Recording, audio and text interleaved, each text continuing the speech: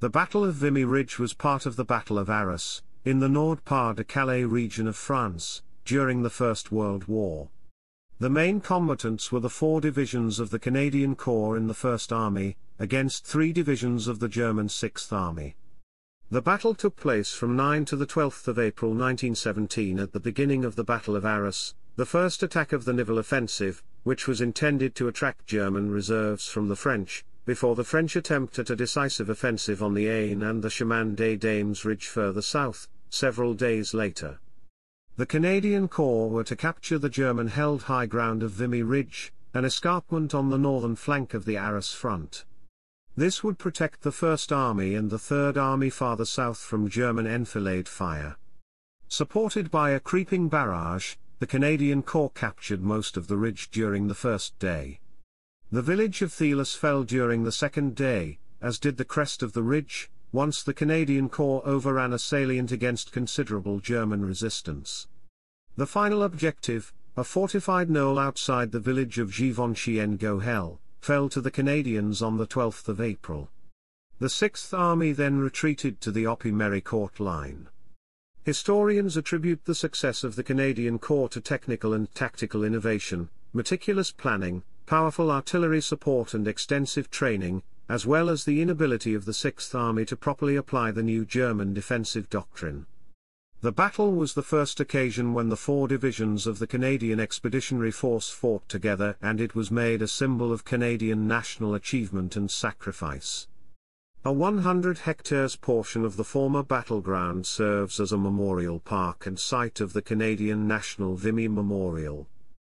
Chapter 1, Background. Chapter 1 Section 1, Vimy Ridge 1914 to 1916. Vimy Ridge is an escarpment 8 kilometers northeast of Arras on the western edge of the Douai Plain.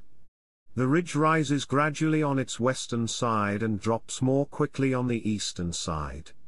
At approximately 7 kilometers in length and culminating at an elevation of 145 meters or 60 meters above the Douai Plains, the ridge provides a natural unobstructed view for tens of kilometers in all directions. The ridge fell under German control in October 1914 during the race to the sea as the Franco-British and German forces continually attempted to outflank each other through northeastern France.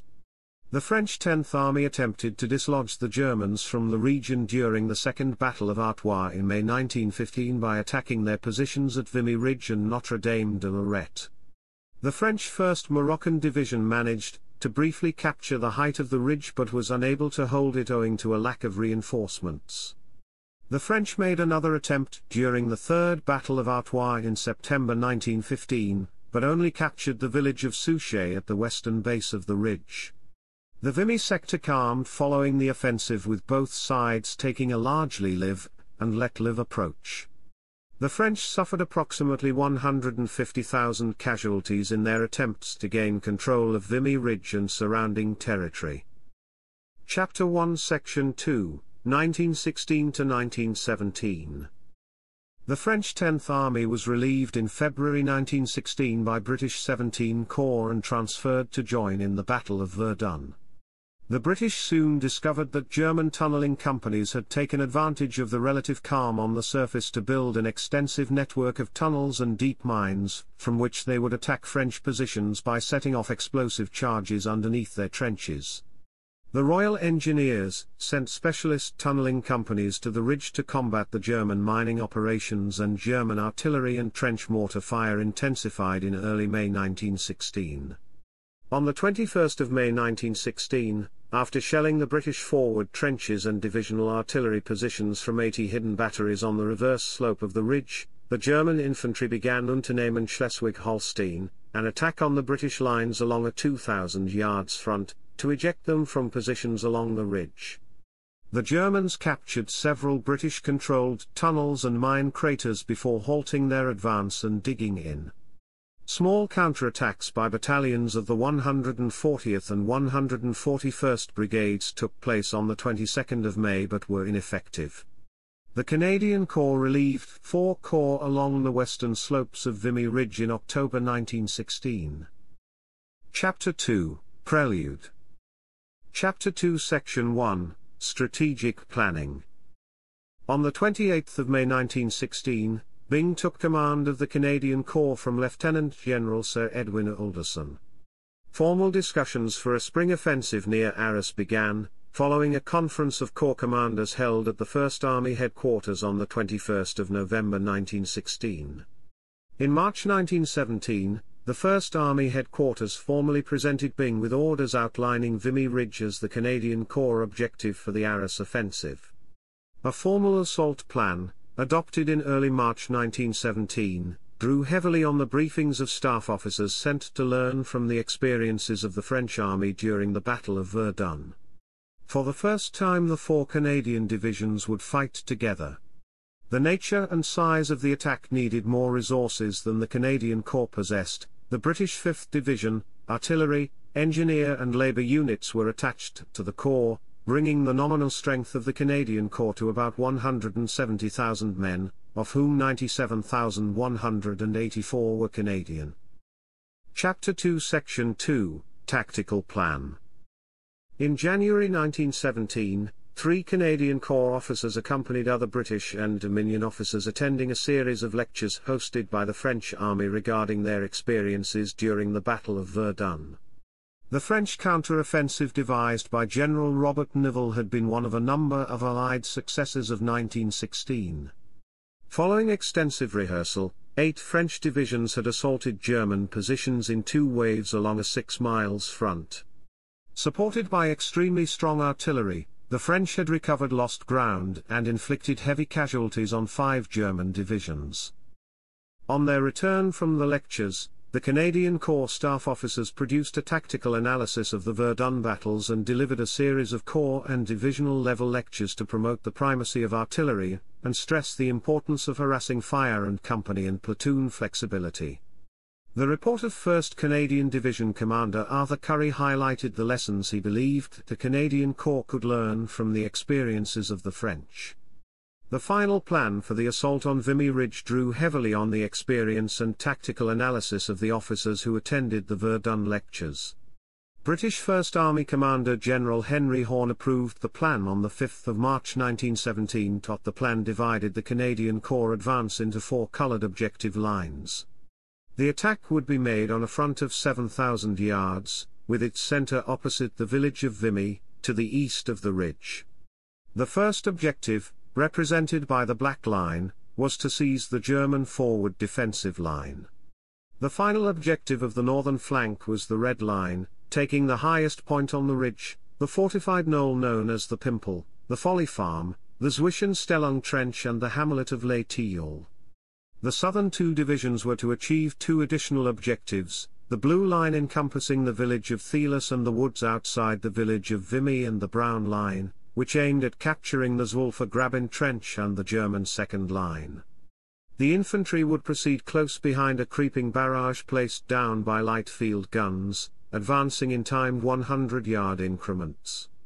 The medium and heavy howitzers would establish a series of standing barrages further ahead of the infantry against known defensive systems. The plan called for units to leapfrog over one another, as the advance progressed, to maintain momentum during the attack. The initial wave would capture and consolidate the black line and then push forward to the red line. The barrage would pause, to enable reserve units to move up and then move forward, with the units pushing beyond the red line to the blue line. Once the corps secured the blue line, advancing units would once again leapfrog established ones and capture the brown line. Conducted properly, the plan would leave the German forces little time to exit the security of their deep dugouts and defend their positions against the infantry advance. If the corps maintained its schedule, the troops would advance as much as 4,000 yards and have the majority of the ridge under control by 1 p.m. of the first day. Chapter 2 Section 3, German Defences. The experience of the Battle of the Somme led the German command to conclude that the policy of rigidly defending a trench position line was no longer effective against the firepower that the Entente armies had accumulated. Ludendorff published a new defensive doctrine in December 1916, in which deeper defences were to be built, within which the garrison would have room to manoeuvre, rather than rigidly holding successive lines of trenches. Along Vimy Ridge, the German forces spent 2 years constructing fortifications designed for rigid defense. Little reconstruction based upon the new defense-in-depth doctrine had been accomplished by April 1917 because the terrain made it impractical. The topography of the Vimy battlefield made defense-in-depth difficult to realize. The ridge was 700 meters wide at its narrowest point, with a steep drop on the eastern side, all but eliminating the possibility of counterattacks if the ridge was captured. The Germans were apprehensive about the inherent weakness of the Vimy Ridge defenses. The German defensive scheme was to maintain a front-line defense of sufficient strength to defend against an initial assault and move operational reserves forward, before the enemy could consolidate their gains or overrun remaining German positions.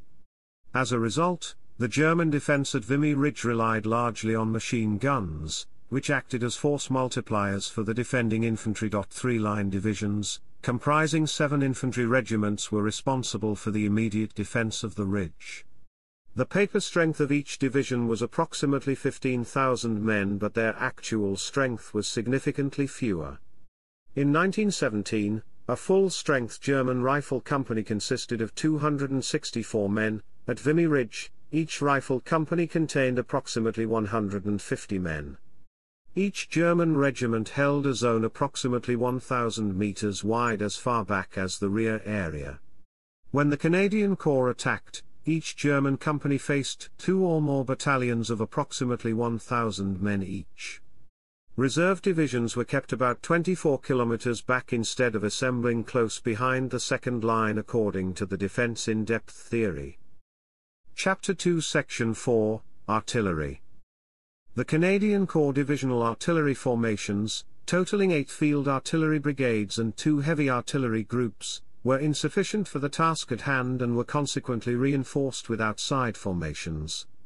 4 heavy artillery groups, 9 field artillery brigades, 3 divisional artillery groups and the artillery complement of the British 5th Division was attached to the Canadian Corps. In addition, 10 heavy artillery groups of the flanking 1 and 17 Corps were assigned tasks in support of the Canadian Corps. The artillery batteries of I Corps were particularly important because they enfiladed German gun positions behind Vimy Ridge. In total, the British made available to the Canadian Corps 24 brigade artillery groups consisting of 480 18-pounder field guns, 138 4.5-inch howitzers, 96 2-inch trench mortars, 24 9.45-inch mortars, supported by 245 corps-level siege guns and heavy mortars. This firepower gave a density of 1 heavy gun for every 20 meters and 1 field gun for every 10 meters of Canadian Corps frontage, representing a considerable average increase, including 3 times the heavy guns, over the distribution of artillery at the Battle of the Somme a year earlier. Brigadier General Edward Morrison developed and subsequently issued a 35-page multi-phased fire support plan called Canadian Corps Artillery Instruction No. 1 for the capture of Vimy Ridge to support the efforts of the infantry. For its operations, the Canadian Corps received 3 times the artillery normally assigned to a corps for regular operations. To manage the logistics associated with the increased artillery, Royal Artillery Staff Officer Major Alan Brooke developed coordinated communication and transport plans to work in conjunction with the complex barrage plans. A 1.6 million shell allotment allowed the artillery along the Canadian Corps front to maintain a high sustained rate of fire. Improvements in the quality of the shells compared to those used earlier in the war ensured fewer duds. The introduction of the instantaneous No. 106 fuse greatly improved the effectiveness of the artillery since this fuse burst reliably with the slightest of contact, unlike older time fuses, making it especially effective at cutting barbed wire before the advance. To maintain communications during the battle, particularly with the artillery, field units laid over 870 miles of telegraph and field telephone cabling, normally at a depth of 2 meters. In addition, the Corps conducted coordinated counter-battery initiatives before the battle. The 1st Army Field Survey Company printed barrage maps for all batteries, produced artillery boards and provided counter-battery support with their flash spotting groups and sound-ranging sections. Utilizing flash spotting, sound ranging and aerial reconnaissance from No. 16 Squadron and Numbers 1 and 2 balloon companies of the Royal Flying Corps in the week before the battle. The counter-battery artillery under command of Lieutenant Colonel Andrew McNaughton fired 125,900 shells, harassing an estimated 83% of the German gun positions. Chapter 2 Section 5, Training. In February 1917, the British General Staff released a training pamphlet titled SS 143 Instructions for the Training of Platoons for Offensive Action, espousing the return to the pre-war emphasis on fire and movement tactics and the use of the platoon as the basic tactical unit. The pamphlet noted the importance of specialist hand grenade, rifle and Lewis gun sections in suppressing enemy strong points with an appropriate level of fire to permit other military units to advance. Coupled with the observations and suggestions made by Currie in the report he submitted in January 1917 following the Verdun lectures, the Canadian Corps instilled the tactical change with vigor. The Corps implemented the tactical doctrine for small units by assigning objectives down to the platoon level. Assaulting infantry battalions used hills behind the lines as full-scale models of the battlefield. Taped lines demarcated German trench lines while officers on horseback carried flags to represent the advancing front of the artillery barrage. Recognizing that the men in leadership positions were likely to be wounded or killed, soldiers learned the jobs of those beside and above them. At the British First Army headquarters, a large plasticine model of the Vimy sector was constructed and used to show commissioned and senior non-commissioned officers the topographical features of the battlefield, and details of the German trench system. Upwards of 40,000 topographical trench maps were printed and distributed to ensure that even platoon sergeants and section commanders possessed a wider awareness of the battlefield. The new measures gave each platoon a clearer picture of how it fitted into the greater battle plan and in so doing, reduced the command and control problems that plagued First World War combat. Chapter 2 Section 6, Underground Operations. Operations along the Vimy Ridge were accompanied by extensive underground excavations.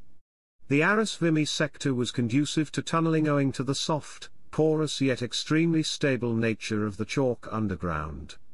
Underground warfare had been conducted on the Vimy sector since 1915. Bavarian engineers had blown 20 mines in the sector by March 1915. By early 1916, German miners had gained an advantage over their French counterparts. British tunnelling companies of the Royal Engineers took over progressively from the French between February and May 1916. On their arrival, the British began offensive mining against German miners, first stopping the German underground advance and then developing a defensive strategy that prevented the Germans from gaining a tactical advantage by mining. From spring 1916, the British had deployed 5 tunnelling companies along the Vimy Ridge, and during the first 2 months of their tenure of the area, 70 mines were fired, mostly by the Germans. Between October 1915 and April 1917 an estimated 150 French, British and German charges were fired in this 4.3 miles sector of the Western Front. In May 1916, Operation Schleswig-Holstein, a German infantry attack, forced the British back 700 yards, to stop British mining by capturing the shaft entrances. In the second half of 1916, the British constructed strong defensive underground positions, and from August 1916, the Royal Engineers developed a mining scheme for a big infantry attack on the Vimy Ridge proposed for autumn 1916, although this was postponed. After September 1916, when the Royal Engineers had completed their network of defensive galleries along most of the front line, offensive mining largely ceased, although activities continued until 1917. The British gallery network beneath Vimy Ridge eventually grew to a length of 7.5 miles. The Canadian Corps was posted to the northern part of Vimy Ridge in October 1916, and preparations for an attack were revived in February 1917. British tunnelling companies created extensive underground networks and fortifications. 12 subways, up to 1.2 kilometers long, were excavated at a depth of 10 meters and used to connect reserve lines to front lines, permitting soldiers to advance to the front quickly, securely and unseen. Often incorporated into subways were light rail lines, hospitals, command posts, water reservoirs, ammunition stores, mortar and machine gun posts and communication centers. The Germans dug a number of similar tunnels on the Vimy front, to provide covered routes to the front line and protection for headquarters, resting personnel, equipment, and ammunition. The Germans also conducted counter-mining against the British tunnelers and destroyed a number of British attempts to plant mines under or near their lines. Prior to the Battle of Vimy Ridge, the British tunnelling companies also secretly laid 13 mines under German positions to destroy surface fortifications before the assault. To protect some advancing troops from German machine gun fire, as they crossed no man's land during the attack, 8 smaller wombat charges were laid at the end of the subways to allow troops to move more quickly and safely enter the German trench system by creating an elongated trench depth crater that spanned the length of no man's land. At the same time, 19 crater groups existed along this section of the Western Front, each with several large craters. To assess the consequences of infantry having to advance across cratered ground after a mining attack, officers from the Canadian Corps visited La Boisselle and Fricourt where the mines had been blown on the first day of the Somme. Their reports and the experience of the Canadians at the actions of St. Eloi craters in April 1916, where mines had so altered and damaged the landscape as to render occupation of the mine craters by the infantry all but impossible, led to the decision to remove offensive mining from the central sector allocated to the Canadian Corps at Vimy Ridge. Further British mines in the area were vetoed following the blowing by the Germans on the 23rd of March 1917 of 9 craters along no man's land, as it was probable that the Germans were aiming to restrict an Allied attack to predictable points. The 3 mines already laid by 172nd Tunnelling Company were also dropped from the British plans. The mines were left in place after the assault, and were only removed in the 1990s. Another mine, prepared by 176th Tunnelling Company against the German strongpoint known as the Pimple, was not completed in time for the attack. The gallery had been pushed silently through the clay, avoiding the sandy and chalky layers of the Vimy Ridge, but by the 9th of April 1917 was still 21 meters short of its target. In the end, 2 mines were blown before the attack, while 3 mines and 2 wombat charges were fired to support the attack, including those forming a northern flank. Chapter 2 Section 7, Trench Raiding. Trench raiding involved making small-scale surprise attacks on enemy positions, often in the middle of the night for reasons of stealth. All belligerents employed trench raiding as a tactic to harass their enemy and gain intelligence. In the Canadian Corps, trench raiding developed into a training and leadership building mechanism. The size of a raid would normally be anything from a few men to an entire company, or more, depending on the size of the mission. The 4 months before the April attack saw the Canadian Corps execute no fewer than 55 separate trench raids. Competition between units even developed, with units competing for the honor of the greatest number of prisoners captured or most destruction wrought. The policy of aggressive trench raiding was not without its cost. A large-scale trench raid on the 13th of February 1917, involving 900 men from the 4th Canadian Division, resulted in 150 casualties. An even more ambitious trench raid, using chlorine gas, on the 1st of March 1917, once again by the 4th Canadian Division, failed and resulted in 637 casualties, including 2 battalion commanders and a number of company commanders killed. This experience did not lessen the extent to which the Canadian Corps employed trench raiding, with raids being conducted nightly between 20 March and the opening of the offensive on the 9th of April, resulting in approximately 1,400 additional Canadian casualties. The Germans operated an active patrolling policy, and although not as large and ambitious as those of the Canadian Corps, they also engaged in trench raiding. As an example, a German trench raid launched by 79 men against the 3rd Canadian Division on the 15th of March 1917 was successful in capturing prisoners and causing damage. Chapter 2 Section 8, Air Operations. The RFC launched a determined effort to gain air superiority over the battlefield in support of the spring offensive. The Canadians considered activities such as artillery observation and photography of opposing trench systems, troop movements and gun emplacements essential to continue their offensive. The Royal Flying Corps deployed 25 squadrons totaling 365 aircraft along the Arras sector, outnumbering the Luftstreitkraft by 2-1.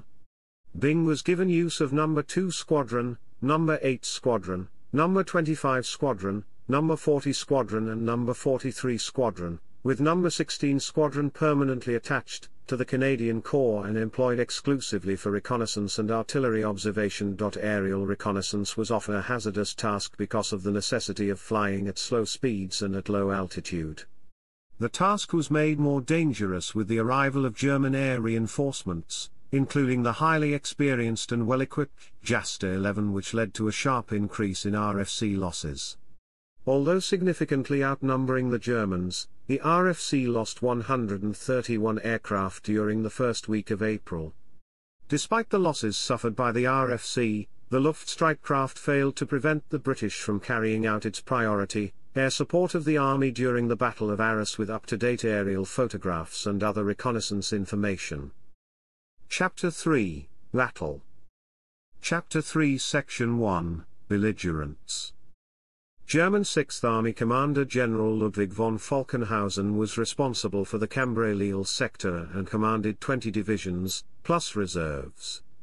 Vimy Ridge itself was principally defended by the ad hoc group of Vimy formation based under I Bavarian Reserve Corps Commander General der Infanterie Karl von Fassbender. However, a division of Gruppe Souchet, under 8 Reserve Corps General of the Infantry Georg, Karl Wichura, was involved in the frontline defense along the northernmost portion of the ridge. 3 divisions were ultimately responsible for manning the frontline defenses opposite the Canadian Corps. The 16th Bavarian Division was located opposite the village of Souchet, and responsible for the defense of the northernmost section of the ridge. The division had been created in January 1917 by amalgamating existing Bavarian formations and had so far only opposed the Canadian Corps. The 79th Reserve Division was responsible for the defense of the vast central section, including the highest point of the ridge, Hill 145. The 79th Reserve Division had fought for 2 years on the Eastern Front before being transferred to the Vimy sector at the end of February 1917. The 1st Bavarian Reserve Division had been in the Arras area since October 1914 and held the villages of Thielas, Bayol and the southern slope of the ridge. Byng commanded 4 attacking divisions, 1 division in reserve and numerous support units. He was supported to the north by the 24th Division, I Corps, which advanced north of the Souchet River, and by the 17th Corps to the south. The 4th Canadian Division was responsible for the northern portion of the advance that included the capture of the highest point of the ridge, followed by the elaborately fortified Pimple just west of the village of Givenchy-en-Gohel. The 3rd Canadian Division was responsible for the narrow central section of the ridge, including the capture of La Folie Farm. The 2nd Canadian Division, which later included a brigade from the 5th Division, was directly south of 3rd Canadian Division, and entrusted with the capture of the village of Thielas. The 1st Canadian Division was responsible for the broad southern sector of the Corps advance and expected to cover the longest distance. Byng planned for a healthy reserve for contingencies that included the relief of forward troops, help in consolidating positions and aiding the 4th Canadian Division with the capture of the Pimple. As a result, the 9th Canadian Brigade and the British 15th and 95th Brigades were kept in Corps Reserve.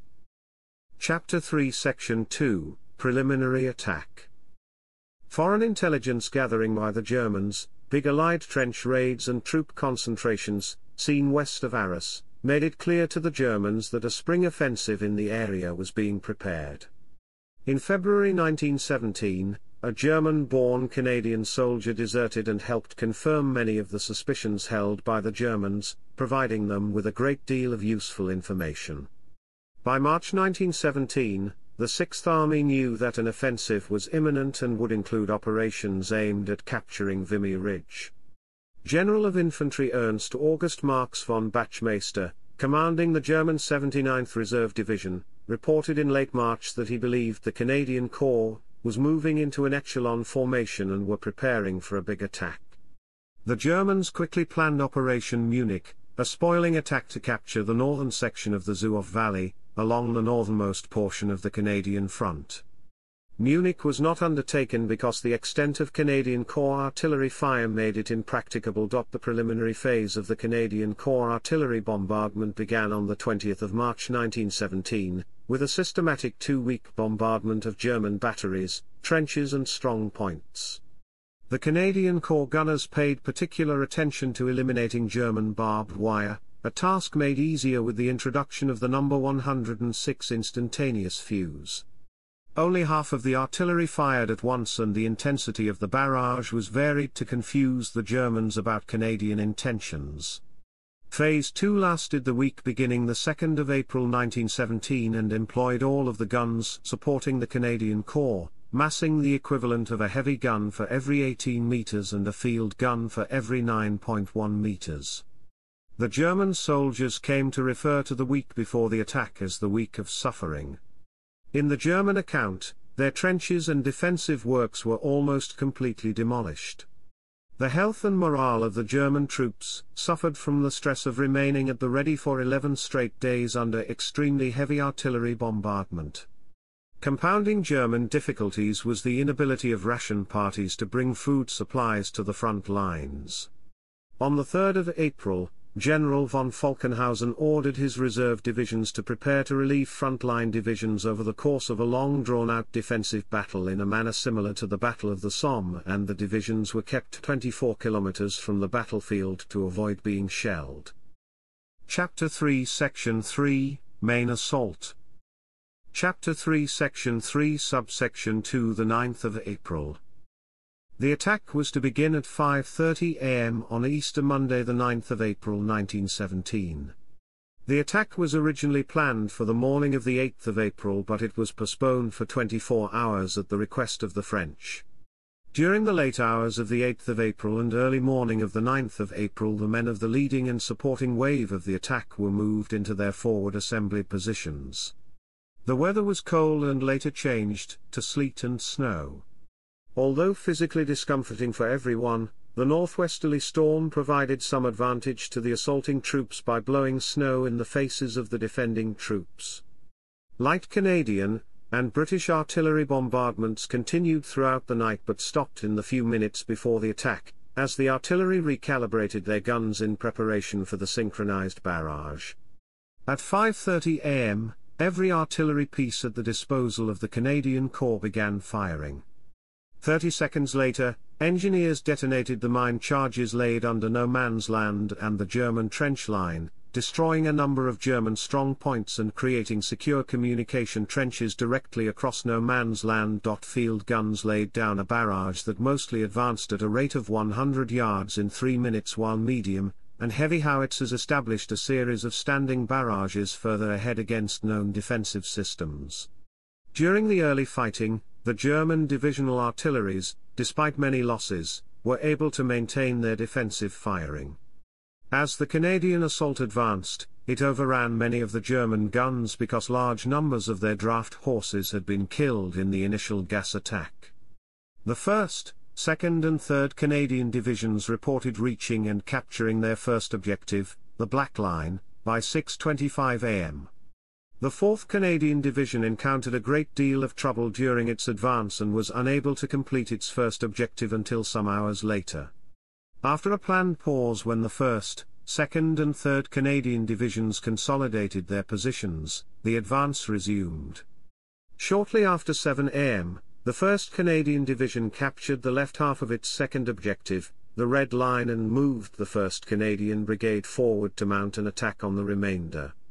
The 2nd Canadian Division reported reaching the Red Line and capturing the village of Les Tilleuls at approximately the same time. A mine explosion that killed many German troops of Reserve Infantry Regiment 262 manning the front line, preceded the advance of the 3rd Canadian Division. The remaining German troops could do no more than man temporary lines of resistance until later manning a full defense at the German Third Line. As a result, the southern section of the 3rd Canadian Division was able to reach the Red Line at the western edge of the Bois de la Folie at around 7:30 am. At 9 am the division learned of its exposed left flank, as the 4th Canadian Division had not yet captured Hill 145. The 3rd Canadian Division was thus called upon to establish a divisional defensive flank to its north. Although the German commanders were able to maintain open lines of communication and issue orders, even with swift staff work the tempo of the assault was such that German decision cycle was unable to react decisively. The only portion of the Canadian assault that did not go as planned was the advance of the 4th Canadian Division, collapsing almost immediately after exiting their trenches. The commanding officer of one of the assaulting battalions requested that the artillery leave a portion of German trench undamaged. Machine gun nests in the undamaged sections of the German line pinned down, wounded, or killed much of the 4th Canadian Division's right flank. The progress on the left flank was eventually impeded by harassing fire from the Pimple that was made worse when the creeping barrage got too far ahead of the advancing troops. In view of the German defense, the 4th Canadian Division did not attempt a further frontal assault throughout the afternoon. Reserve units from the 4th Canadian Division came forward and once again attacked the German positions on the top of the ridge. Persistent attacks eventually forced the German troops holding the southwestern portion of Hill 145 to withdraw, but only after they had run out of ammunition, mortar rounds, and grenades. Towards midday, the 79th Reserve Division was ordered to recapture the portions of its third line lost during the progression of the Canadian attack. However, it was not until 6 p.m. that the force was able to organize and counterattack, clearing the Canadian Corps troops out of the ruined village of Vimy, but not recapturing the third line south of the village. By night time, the German forces holding the top of the ridge believed they had overcome the immediate crisis for the time being. Additional German reinforcements began arriving, and by late evening portions of the 111th Infantry Division occupied the third line near Aikville and Arleux, with the remainder of the division arriving the following day. Chapter 3 Section 3 Subsection 3 The 10th of April. The British moved 3 fresh brigades up to the Red Line by 9:30 am on the 10th of April to support the advance of the 1st and 2nd Canadian Division, whereupon they were to leapfrog existing units occupying the Red Line, and advance to the Blue Line. Fresh units including 2 sections of tanks and the 13th British Brigade were called up from reserve to support the advance of the 2nd Canadian Division. By approximately 11 am, the Blue Line, including Hill 135 and the village of Thélus, had been captured. To permit the troops time to consolidate the Blue Line, the advance halted and the barrage remained stationary for 90 minutes while machine guns were brought forward. Shortly before 1 p.m., the advance recommenced with both the 1st and 2nd Canadian Divisions reporting their final objective. The tank-supported advance via Farbus and directed at the rear of the 79th Reserve Division, was eventually halted by concentrated German fire short of the village. The Canadian 1st and 2nd Divisions were nonetheless able to secure the Brown Line by approximately 2 p.m. The 4th Canadian Division had made an attempt to capture the northern half of Hill 145 at around 3:15 p.m., briefly capturing the peak before a German counterattack retook the position. The Germans occupying the small salient on the ridge soon found themselves being attacked along their flanks by continuously reinforced Canadian Corps troops. When it became obvious that the position was completely outflanked and there was no prospect of reinforcement, the German troops pulled back. The German forces were evacuated off the ridge with German artillery batteries moved west of the Vimy-Bailleul railway embankment or to the Oppy-Méricourt line. By nightfall of the 10th of April, the only Canadian objective not yet achieved was the capture of the Pimple. Chapter 3 Section 3 Subsection 4 The 12th of April. The 4th Canadian Division faced difficulties at the start of the battle that forced it to delay its assault on the Pimple until 12 April. The Pimple was initially defended by the 16th Bavarian Infantry Division, but the Canadian Corps preliminary artillery bombardment leading up to the assault on the 9th of April caused heavy casualties amongst its ranks. On the 11th of April, the 4th Guards Infantry Division first reinforced and then relieved affected 16th Bavarian Infantry Division units. The night before the attack, artillery harassed German positions while a gas section of Royal Engineers, employing Lieben's projectors, fired more than 40 drums of gas directly into the village of Givenchy-en-Gohel to cause confusion. The defending German troops managed to drive back the initial Canadian assaults at around 4 a.m. using small arms fire. The 10th Canadian Brigade attacked once again at 5 a.m., this time supported by a significant amount of artillery, and the 24th Division of I Corps to the north. The German defensive artillery fire was late and too light to cause the assaulting troops great difficulty, allowing the Canadian Corps to exploit wide gaps and break into the German positions. The 10th Canadian Brigade, assisted by snow and a westerly wind, fought hastily and trained German troops to capture the entire Pimple by 6 p.m. Chapter 4, Aftermath. By nightfall on the 12th of April 1917, the Canadian Corps was in firm control of the ridge, having suffered 10,602 casualties, 3,598 men had been killed and 7,004 wounded. The Sixth Army casualties were not known at first in the disorganization after the defeat. Latter sources state around 20,000 casualties. German historians credit the high number of German casualties to Canadian and British artillery. Approximately 4,000 men were taken prisoner. The German Historical Service estimated that the Sixth Army suffered 79,418 casualties during April and May 1917, 22,792 were classified as missing. Crown Prince Ruprecht estimated 85,000 casualties for the Sixth Army, with 3,404 men taken prisoner at Vimy Ridge. Losses of the 79th Reserve Division from 1 to 11 April were 3,473 and in the 1st Bavarian Reserve Division 3,133.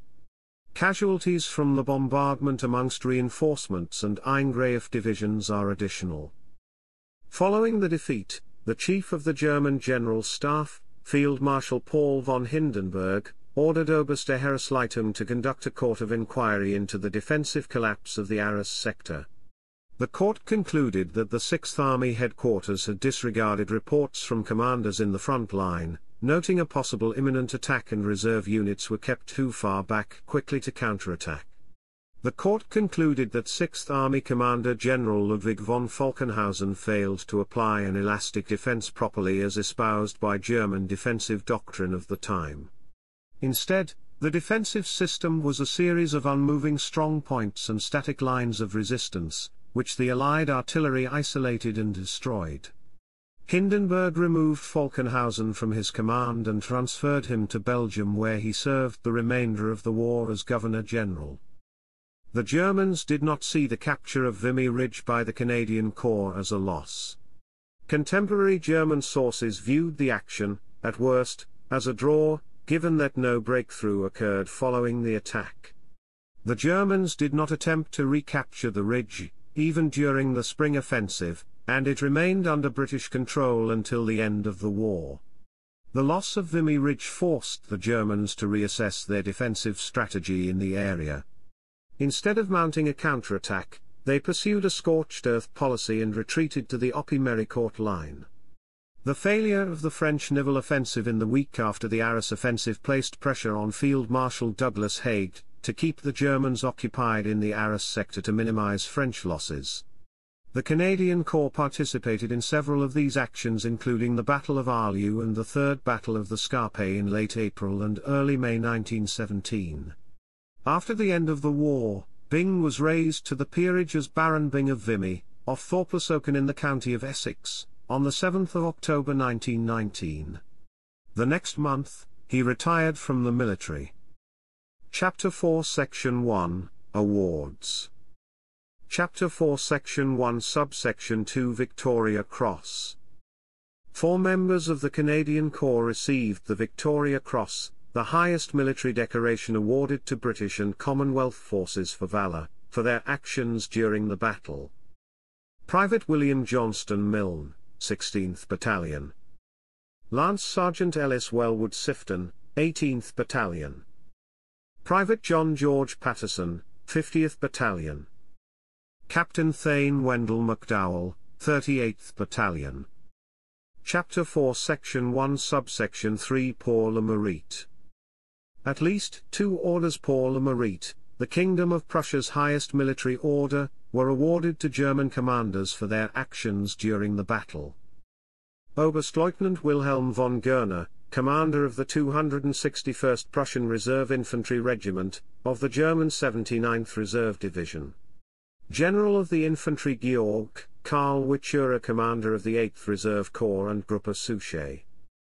Chapter 5, Commemoration. Chapter 5 Section 1, Influence on Canada. The Battle of Vimy Ridge has considerable significance for Canada. Although the battle is not generally considered the greatest achievement of the Canadian Corps in strategic importance or results obtained, it was the first instance in which all 4 Canadian divisions, made up of troops drawn from all parts of the country, fought together.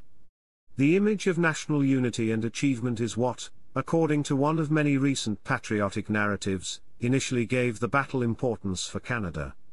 According to Pierce, the historical reality of the battle has been reworked and reinterpreted in a conscious attempt to give purpose and meaning to an event that came to symbolize Canada's coming of age as a nation.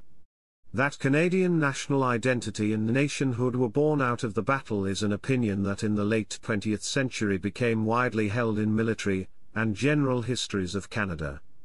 Mackay and Swift contend that the theory that Vimy Ridge is a source of Canada's rise as a nation is highly contested and developed in the latter part of the 20th century after most of those who experienced the Great War had died, but in 1919 Hopkins had attributed to F.A. Mackenzie the recognition that dominions sharing the common burden shall share the common direction of the Empire's war policy, and related Lloyd George's commitment that the dominions would not again be engaged in wars without consultation. Chapter 5 Section 2, Vimy Memorial. The Canadian National Vimy Memorial is its largest and principal overseas war memorial. Located on the highest point of the Vimy Ridge, the memorial is dedicated to the commemoration of the Battle of Vimy Ridge and Canadian Expeditionary Force members killed during the First World War and those killed in France during the First World War with no known grave. France granted Canada perpetual use of a section of land at Vimy Ridge in 1922 for a battlefield park and memorial. A 100-hectare portion of the former battlefield is preserved as part of the memorial park that surrounds the monument. The grounds of the site are still honeycombed with wartime tunnels, trenches, craters and unexploded munitions, and are largely closed for public safety. A section of preserved trenches and a portion of a tunnel have been made accessible to visitors. The memorial was designed by Toronto architect and sculptor Walter Seymour Allwood, who described it as a sermon against the futility of war. The memorial took 11 years and cost $1.5 million to build. The unveiling was conducted on the 26th of July 1936, by King Edward VIII, accompanied by President Albert Lebrun of France and a crowd of over 50,000 people, including at least 6,200 Canadian veterans and their families. The Canadian Prime Minister Mackenzie King was absent, it being well understood that he was reluctant to meet veterans and felt it more appropriate for a war veteran in cabinet to act as minister in attendance. Edward VIII thanked France, in both English and French, for its generosity and assured those assembled that Canada would never forget its war missing and dead. A restoration project began in 2004, which included general cleaning and the recarving of many inscribed names. Queen Elizabeth II rededicated the restored monument on the 9th of April 2007, during a ceremony commemorating the 90th anniversary of the battle. Veterans Affairs Canada maintains the memorial site. The commemoration at the memorial on the 9th of April 2017 for the 100th anniversary of the Battle of Vimy Ridge was attended by dignitaries including Canadian Prime Minister Justin Trudeau, Governor-General David Johnston, Charles, Prince of Wales, Prince William, Duke of Cambridge, Prince Harry and President of France François Hollande.